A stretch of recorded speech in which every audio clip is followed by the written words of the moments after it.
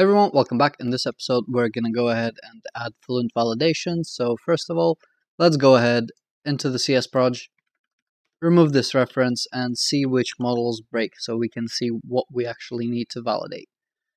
And everything built without a problem, which tells me this is a lie. And I, for a fact, remember that it was in a add customer information. So this should all light up in red, as it does. Okay, now we get it. And it all seems to be an add customer information. Okay, so we are lucky we only have one model to be validating. Really, we can do more. But let's go ahead into Shop UI. This is where we want to go manage NuGet packages. Let's click on browse and let's type in Fluent Validation. And here is this package, Fluent Validation, ASP.NET Core. That's what we want to install. Okay, and the thing that we want to take care of now is essentially porting this setup to Fluent Validation. So first thing that we need to do is go into Startup, and wherever we add MVC, we also want to add Fluent Validation. So let's add Fluent Validation. And we'll need to import the namespace using Fluent Validation ASP.NET Core. Okay, and really this can be added on really only on the IMVC builder.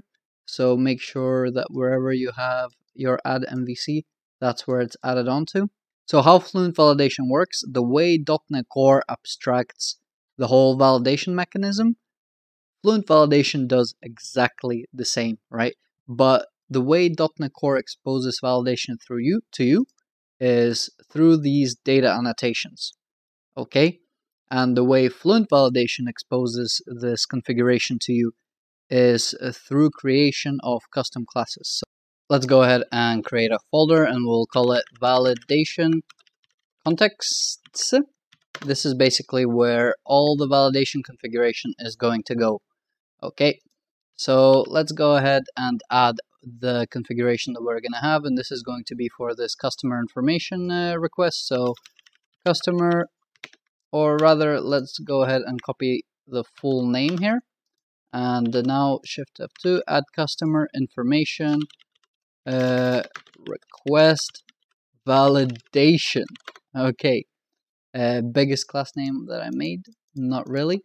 And now what we want to do is similarly to how we add our service attribute to our services to register them in the dependency injection container. But instead, what Fluent Validation gives us is first of all to have access to all the underlying all the hidden away functionality of validation. We want to inherit from abstract validator. All right, let's import using validation. And what abstract validator will need is a type. And our type is going to be add customer information. Let's import this and let's say request. Okay, so now this is essentially going to start tracking our type. And in here, we can go ahead and specify the rules for validating this, okay? So if we go into the abstract validator, essentially all we want to do is create a constructor. So let's go ahead and create a constructor. And inside of this constructor, again, if I go here, we get our for rule, right? Which will accept an expression of function of type T. So anytime we're going to be creating an expression with a function, the parameter that we're going to be passing is essentially going to be this object that we have specified here, right? So this object here, if we go ahead and call rule 4, okay, this X is going to be this request here, okay? So now what we want to do is essentially just go ahead and select a property. For us, for now, let's put it here. And let me make this a little bit smaller and hide the solution. Okay, so we can see it side by side. For now, first, let's grab the first name. And once we have selected the property that we want to add validation for, we now get a plethora, like a lot of different ways that we can basically specify what rules we want, what validation rules we want for this property. So let's go ahead and say if it's not null, right? If it's required, we have to specify that it's not null. Essentially, there is no such thing as required here, right? That's a data annotation attribute that Microsoft provides, and not null is something that Fluent Validation does. So let's go ahead, copy this for all of these. So I'll copy last name, put it here, email, put it here, phone number, address. Address 2 doesn't have any validation, so I'll remove that. City and postcode. Okay, so we pretty much managed to specify that it is all required. Now what we want to do is specify that an email is an email address. Okay, so nice and easy. We just add email address. And for the phone number, it's really a little bit trickier. There are there are different phone numbers depending on where you live. In UK, it can be like 11 digits. If you are from like Eastern Europe, it may be somewhere between 8 or 9 or something like that. So let's just say minimum length, I would like to have 7. Okay, so the phone number has to be at least 7 digits. And this takes care of the data annotations here. Okay, so we have created this abstract validation, this essentially this validation context, and there are really 2 ways to add this to work with our whole thing. The non-preferred way, and I'm just going to show you, if you look at the documentation, you're just going to find it out anyway, but what we want to do is we want to say something like iValidator, and we'll import this namespace, and we basically just specify the type, and we basically just have to pass in the validation context here and the type that it's going to be validating to iValidator. Okay, just like that, and we'll have to import this. And as you can see, this really takes up the whole screen and too wordy, so we're not going to use that.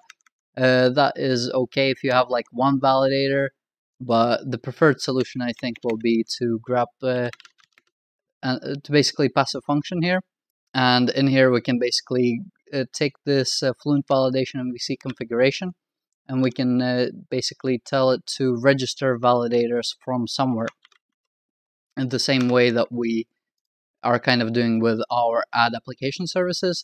The background functionality behind this is kind of the same, since we're going to be register validators from assembly. So let's go ahead, call this, and this will need an assembly. So let's go ahead and say type of startup, right? So I'm just going to say this class, and because it resides in the UI assembly and this resides in the UI assembly, I'm just going to go ahead and call assembly on this. So I'm essentially grabbing the assembly of this application. Let's see what this is crying about. Okay, so this is obsolete. We just want to use API key, and we just want to set it, I guess. Please use, yeah, I guess just API key equals like that, and I guess this is a static class where this will be a static string. Okay, so the thing with static classes, they are initialized once. So at the start of our the application, this would already exist, and no matter where we set this will be globally changed for the whole application. Okay, so we could set this in our program.cs or somewhere in the service, but until that function is called. But this is called right at the start, so it will be set pretty much at the start of our application. Okay, so we set up our Fluent Validation. Here is our rules for validating this specific object, and here is how we register any future potential validation rules. Okay, so let's go ahead and run this and see if this works. Okay, so let's grab any old t-shirt, checkout, and let's do something like this, cross out the email. Okay, and here we get the validation rules, and the the text is really bad. I can't see it, so let's go ahead and actually change that. So page, checkout, customer information, and I think is warning. I'll say everywhere where I help is warning. I'm gonna change it to help is danger, and I'm gonna be careful to select current document and change this everywhere. Okay, so let's refresh this, resubmit, and now I get red. Okay, so it's a little bit easier. So let's see if it checks.